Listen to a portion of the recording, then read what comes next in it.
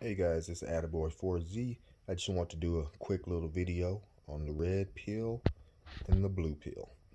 I just received a shipment from Federal, some 9mm red syntech action pistol, 150 grain, and some was this 9mm syntech. This is 147 grain. And you have this blue.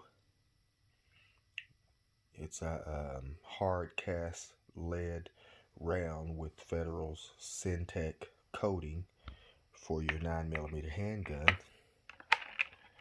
And then you have the red full metal jacket, 150 grain. I guess this could be a carry round or a practice round, but just wanted to do a little video of the red and blue pills. I've been searching the Federal website for a while now, and I finally saw them in stock, so I decided to buy a couple of boxes of each. Now the blue pill is a 9mm plus P, and the red pill is just a, you should say, a standard pressure 9mm.